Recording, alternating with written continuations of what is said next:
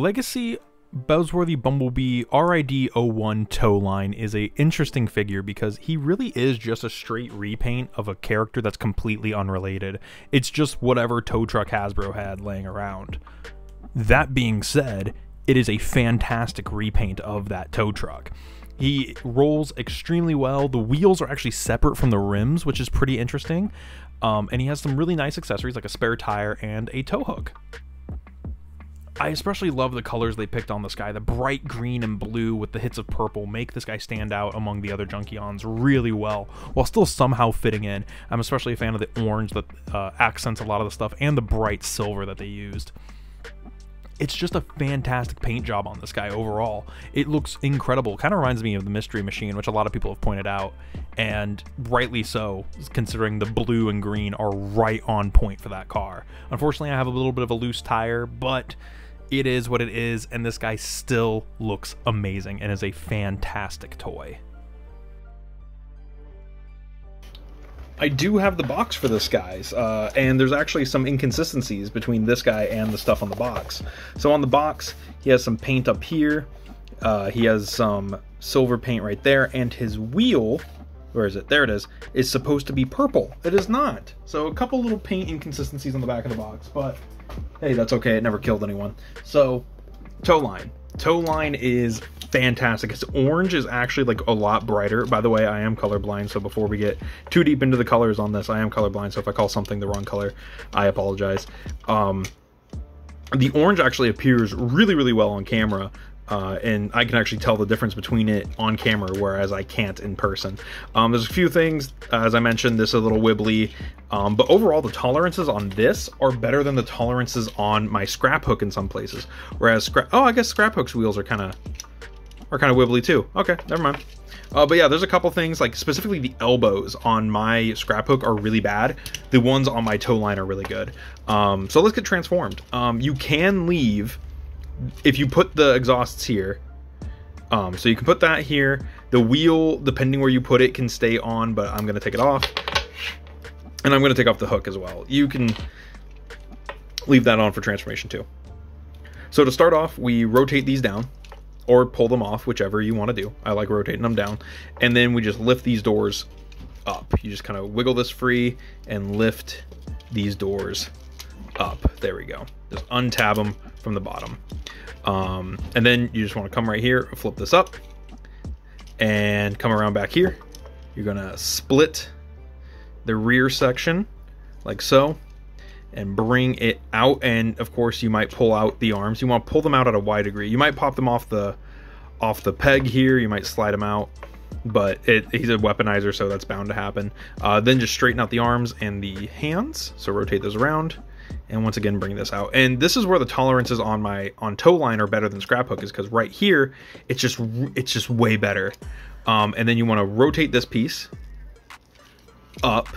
Ooh, can we get it? Up and around. And then fold this piece up until it meets right there. And there's these little tabs right there that are going to tab into these slots right there. So you want to just do that. Bring that in, lock it in, bring that in, and lock it in. And then we can come to the back and we can rotate these around to form little wings.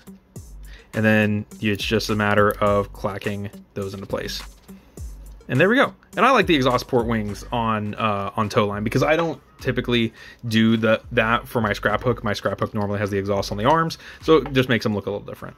Spin 360 at the waist, and then bring down the feet section, which is just a matter of getting it free. There we go.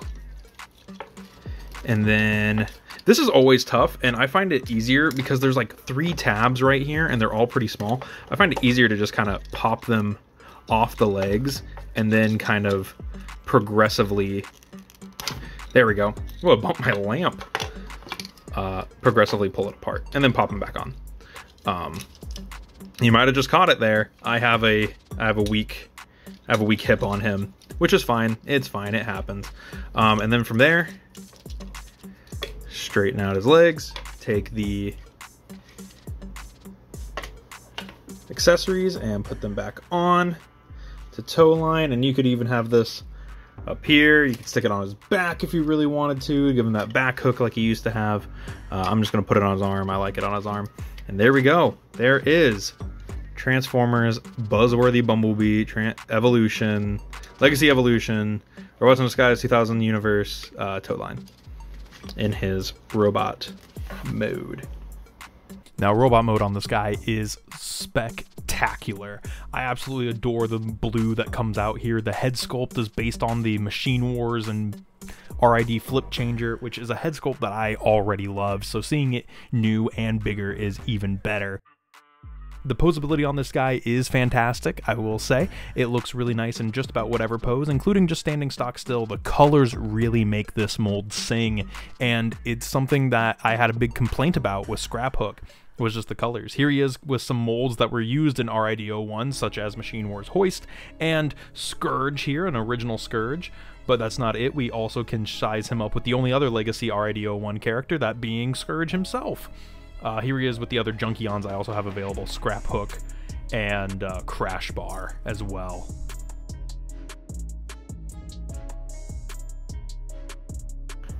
Articulation on this guy is pretty good, honestly, all things considered.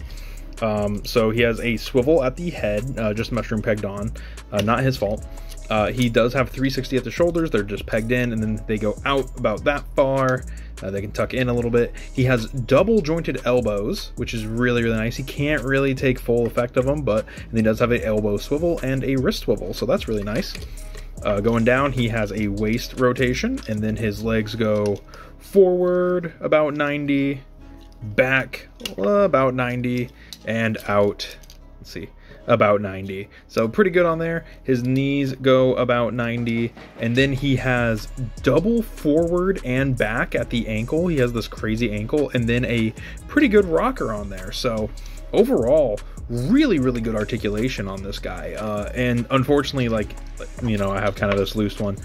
It is kind of a mileage may vary, because I don't know how well. I know that the weaponizers, out of all the, you know, gimmick figures that we get, they sometimes have bad tolerances, such as like my Scrap Hook has bad elbows, so when I go to rotate his arms inward, his elbow will pop off every now and then. But other than that, he's actually extremely, extremely tight. So I don't know if this is just kind of a dud copy, where he does feel like overall he feels a little looser than this mold, which makes sense since this is the third use, since we have this one and then the purple one, which is a retool, and then now tow line. So it does kind of make sense, but yeah, just something to be wary about. He might be a little looser than you expect, but he is fairly good overall. Really, really nice articulation on this dude. All in all, Legacy Tow Line is a fantastic deep cut character from a show that a lot of people have nostalgia for, myself included. And it's a use of a mold that I think is a nice break from the Diaclone repaints we normally get. And it makes me excited because it means we might get other RID-01 character repaints, or even just more fun repaints of other characters from different universes that aren't just Diaclone. It'd be a nice break from that typical use of, oh, just make it the Diaclone colors. He sets a precedent that I think the team should look at more, and makes me really excited about the future of some of these molds, where we see like clearly this could work as other things, and tow line is an exact use of that. Anyways, let me know what you thought about this guy in the comments below, and I'll see you guys in the next one. This has been Bots Obsession.